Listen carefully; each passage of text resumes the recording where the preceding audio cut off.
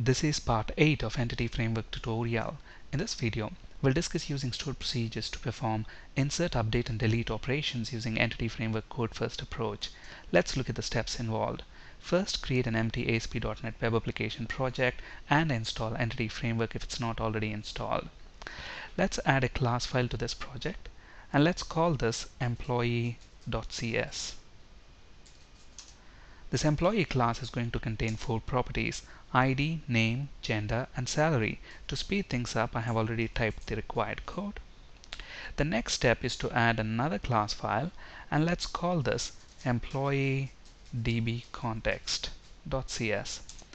This EmployeeDBContext class is going to inherit from DbContext class, which is present in system.data.entity namespace. So let's go ahead and bring that in as well,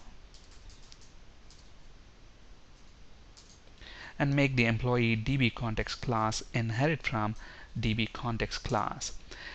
This class is going to contain a public property which is going to return a DbSet of employee objects, and let's call this property employees, and let's have the get and set accessors.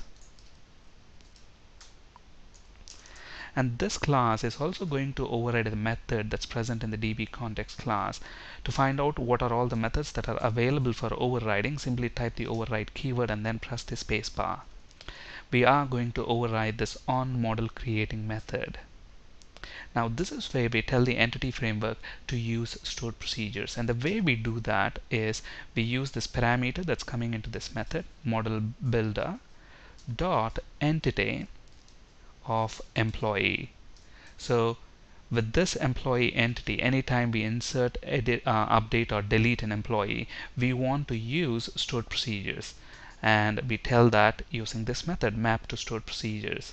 So basically we are telling map this employee entity to use stored procedures. Okay, alright, and to this project we are going to add another class file, and let's call this employee repository, and this file is going to contain the methods to select employees, insert, update, and delete employees.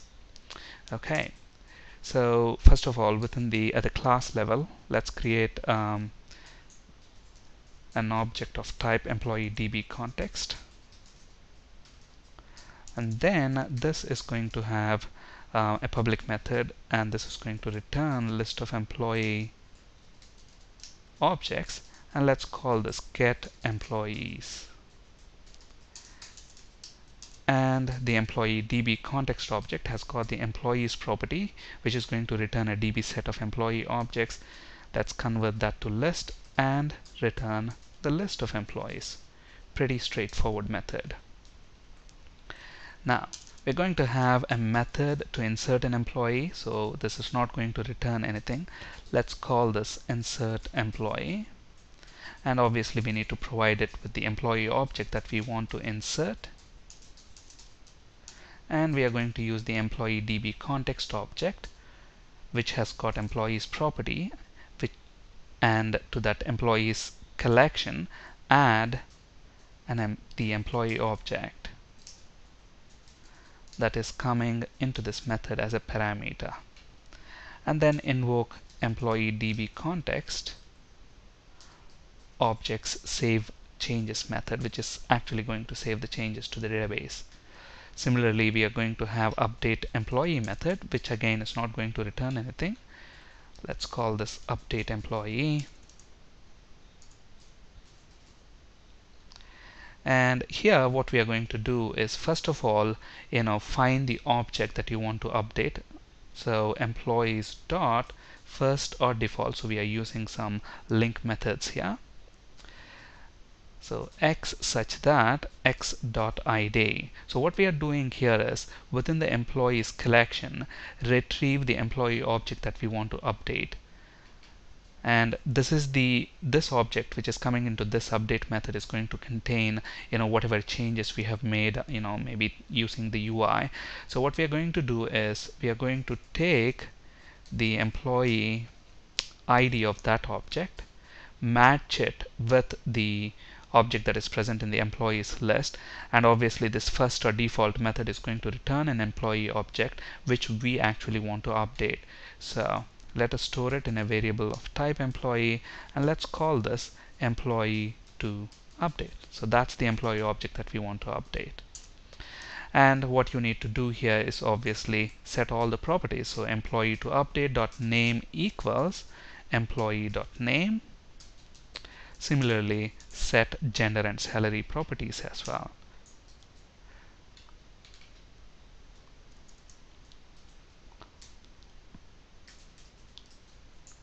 Employee to update.gender equals employee.gender. And finally, employee to update.salary equals employee.salary. And then simply call EmployeeDBContext.SaveChanges, which is going to save the changes to the database. Similarly, we are going to have a delete method. So again, to the delete method, we are passing the employee object that we want to delete, and then let's call this employee to delete. So from the list of employees, retrieve the employee object that matches with the ID of the employee object that we want to delete. And then what we are going to do is we have the employee DbContext dot employees dot remove the employee that we want to delete, and call employee DbContext dot save changes. So pretty straightforward methods there. Okay, all right. Within the web.config file, we need to add a connection string to our database. And to speed things up, again, I have typed this connection string, so let me copy that and paste it within the connection strings section of the web.config file. So notice that we have named it employee DbContext, which is similar to this name right here. Okay, and we have the connection string. I'm using local server, database is sample, and I'm going to use integrated security. You can either specify SSPI, or you can simply say integrated security is equal to true, and you will have to provide the provider name, system.data.sql client. Alright, now let's actually flip to SQL Server Management Studio. At the moment, notice that I already have a sample database there, so I'm actually going to delete that. And now let's actually, before we run this project, we need a web form. So let's go ahead and add a web form.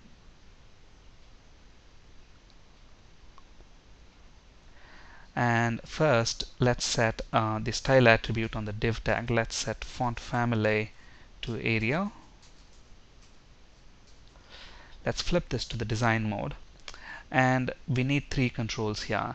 First, a grid view control. And we need a details view control and an object data source control.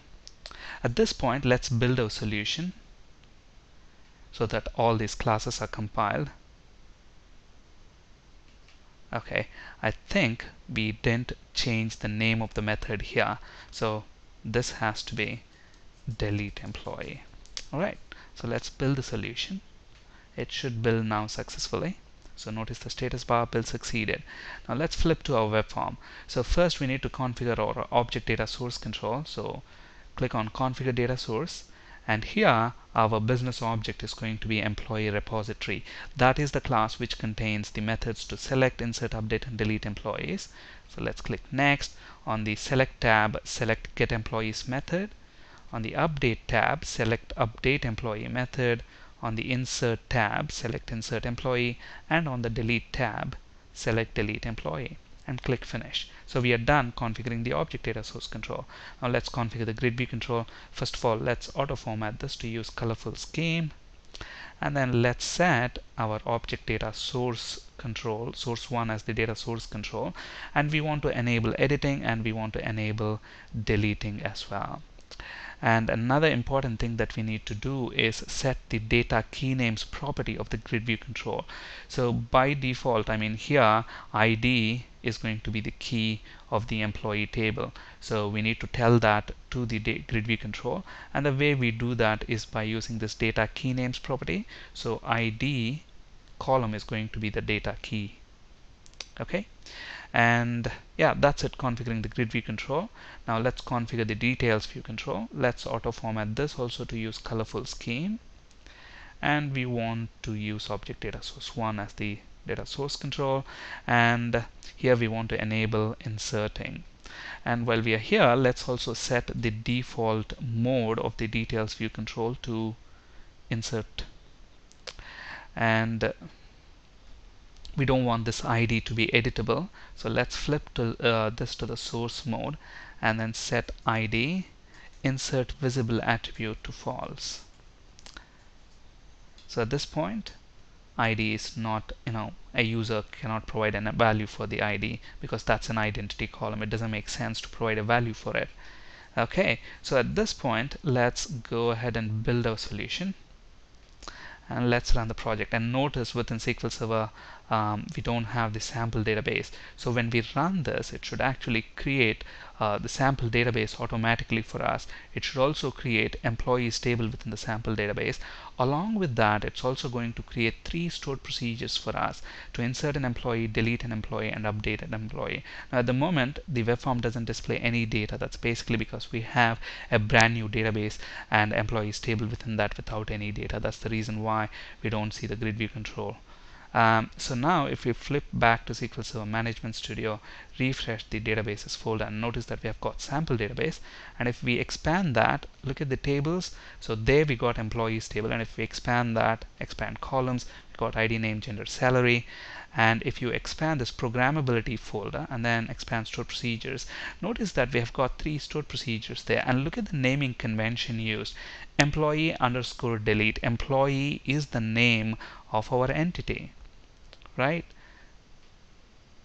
So to delete an employee we have the stored procedure employee underscore delete. To insert an employee we have employee underscore insert, and to update the employee underscore update. So these stored procedures are also automatically generated. Let's actually look at the text of this employee underscore insert, and to look at the text, use the sp underscore help text and then execute that. So that should bring the stored procedure text. So copy that and paste it right there. And if you look at this, look at this employee underscore insert. Obviously to insert an employee we need name, gender, and salary, and those are being passed in as parameters, and a simple insert query there.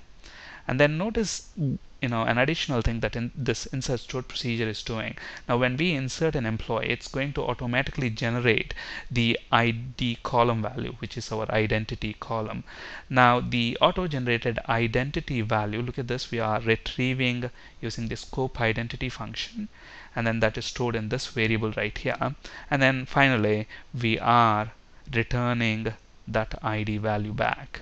Okay, so the insert stored procedure, it should also return the auto-generated identity column value.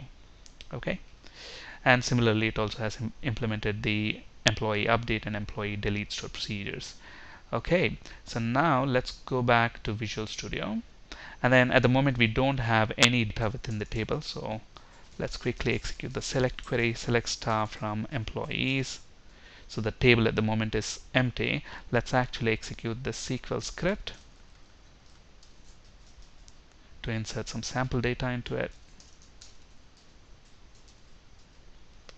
And let's refresh this web form. So now we should get the data.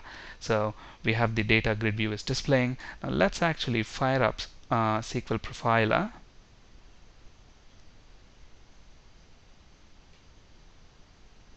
And we want to run a trace, so click that and click edit, and let's change mark name to mark M. Look at this, at the moment ID field is also editable. If you don't want that to be editable, simply set the read only attribute of that column to true. So let's update this. Look at that, it has got updated. Now if we go back and if we look at right here. Look at this, employee update is called, and look at that, ID value, name value, gender, and salary value, all of them are passed. So it's now using that employee underscore update stored procedure. Similarly, let's try to delete an employee. So employee is deleted. Now let's go back here. It should have used employee underscore delete. Look at that, it has passed the parameter for ID, parameter value for @ID parameter. Similarly, let's insert maybe another employee. Let's call Stacy, female, and 60,000 is the salary. So look at that, that record is inserted, and if we look at SQL Profiler, it should have called employee underscore insert.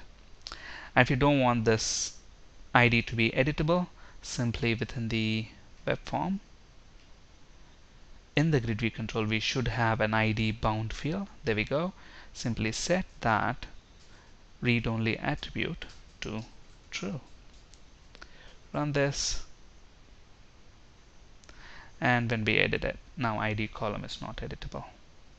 Alright, so it's that easy to use stored procedures with entity framework code first approach. So basically the method that we have overridden, that is on model creating, this is where we tell the entity framework to use stored procedures, and these are the stored procedures that the entity framework has automatically generated for us. Look at the naming convention, very important. Okay, alright, that's it for today. Thank you for listening. Have a great day.